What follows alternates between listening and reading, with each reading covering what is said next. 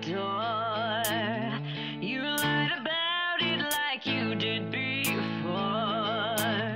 And let me Hi, I'm Katrina, And I'm Sean.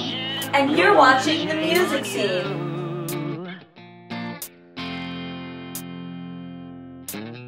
Next time you handed me the same old. Hey everyone, I'm Stephanie DeGraw for The Music Scene, and I'm really excited. We've got an up-and-coming artist with me today. Her name's Katrina. Watch out, she has been on an uphill swing, and this little lady, she started back when she was little actually.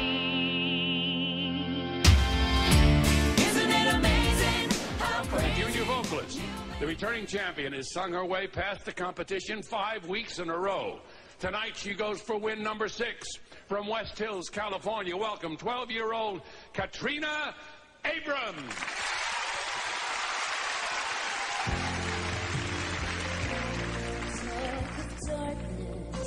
Forget is what I feel.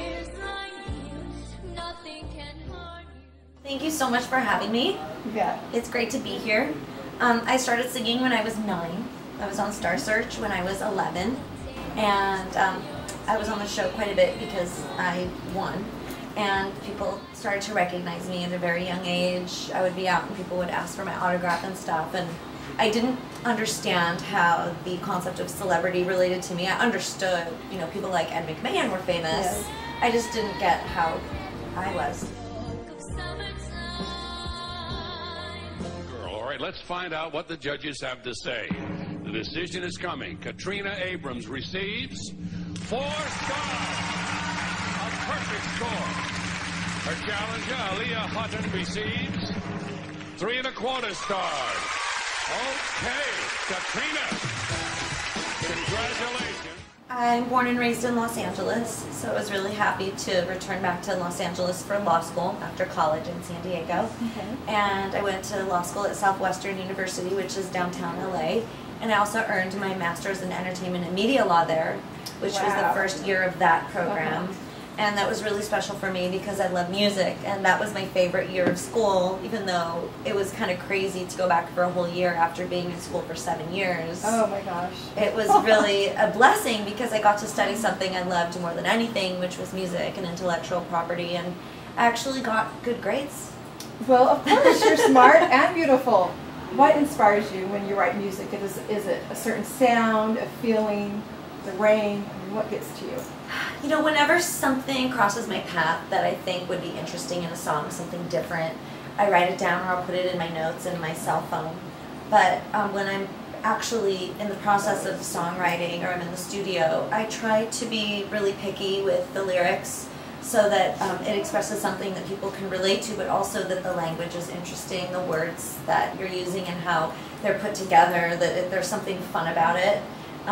In school, when I had a hard time remembering stuff for finals, like certain things like history, I wasn't really good with the numbers and years, I would put it to a song. So, you know, when something rhymes or it's rhythmic, I really like that. I think that when you can feel it and it kind of beats along with your heart, I don't know how else to describe it, there's a cool feeling that there's a connection to that music. And my biggest goal, though, is to write something that people can relate to. Yeah. You ready? Yep. Okay, let's hear it.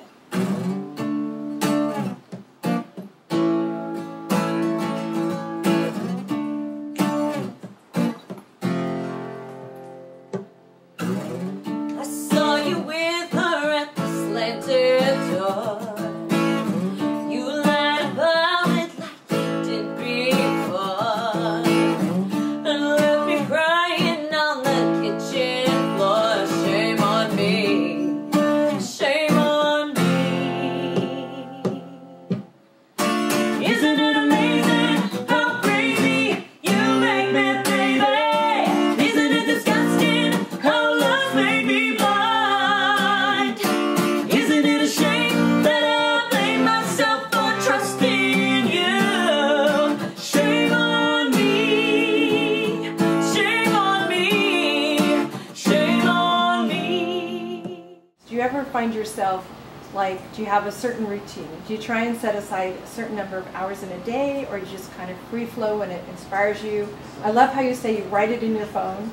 That's good. Sometimes that's all you have is your phone's in your pocket and you see something crossing the street and you go, oh, there's a horse on that balcony. How random is that? Yeah. Also, I was wondering, who is your dream collaboration person? Okay, so I have been on this kick lately where I have found that I have basically 1 degree of separation from Gavin DeGraw, same last name. You don't know by any chance, do you? I know we're related somehow. Or do you? I don't know how, and I'm going to dig in that genealogy and find out. Because everybody asks me that.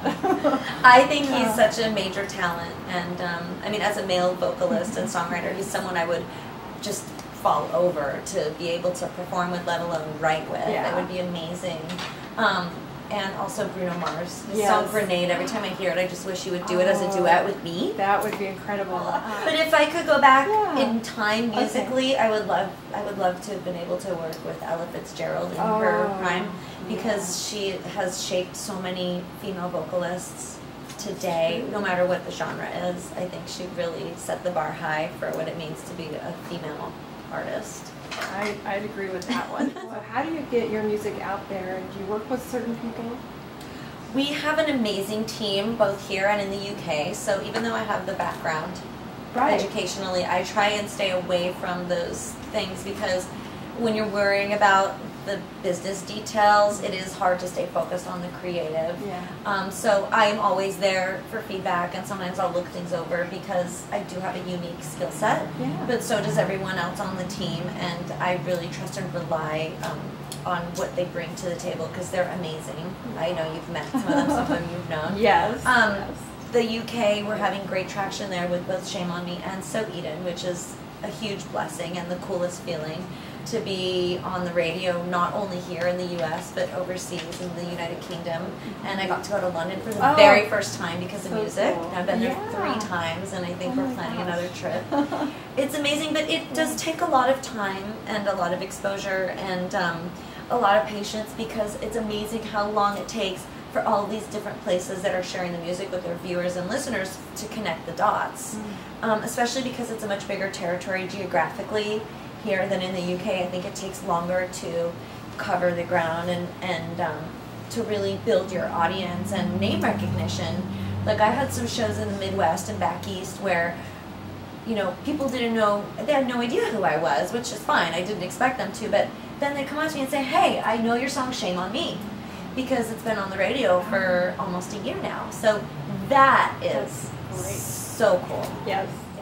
Is there any other little tips you want to give to the fans, to a musician, anything else you can say about this fantastic ride that you're going on? Well, I want to thank you. Thank you. And I want to thank the fans, because without you guys loving the music and letting me know what you think of it and what you respond to, there's really no reason for me to be doing what I'm doing. Without the fans, there's no purpose.